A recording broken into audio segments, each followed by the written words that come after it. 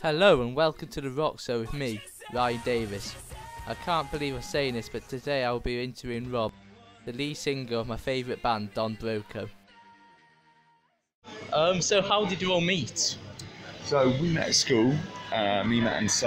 We'd known each other since they knew each other since they were about 4, and then I met them when I was about 13, so we met at school, yeah. Then we met Tom later in his other band. Oh, awesome.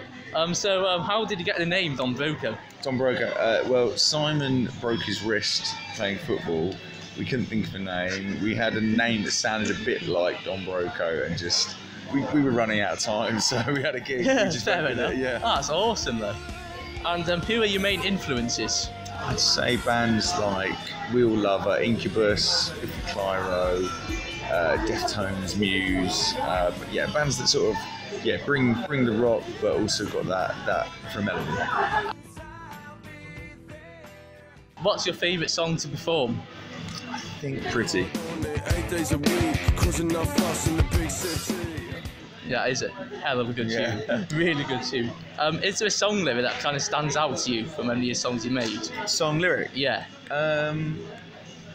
What's a really good question? I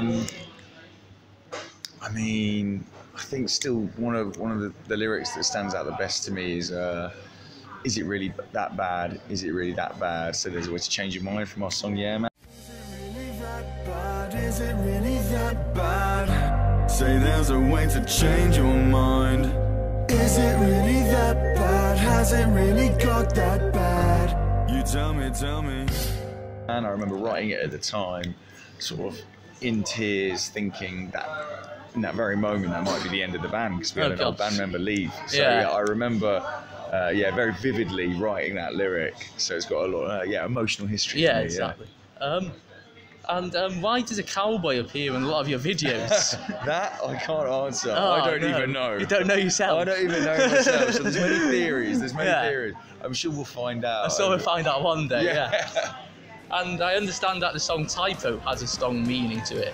So could you explain this a bit more? Yeah, I mean, Tyro's about, when someone you love, or someone is very close to you, friends or family, turn their back on you, and it's a massively sort of heartbreaking time to go through something like that, when anyone who you're close to ends up pushing you away. So yeah, I think very definitely in technology, it's definitely one of the most emotional songs in the record. Definitely, yes. And if you could do a collaboration with somebody, who would it be? Ooh,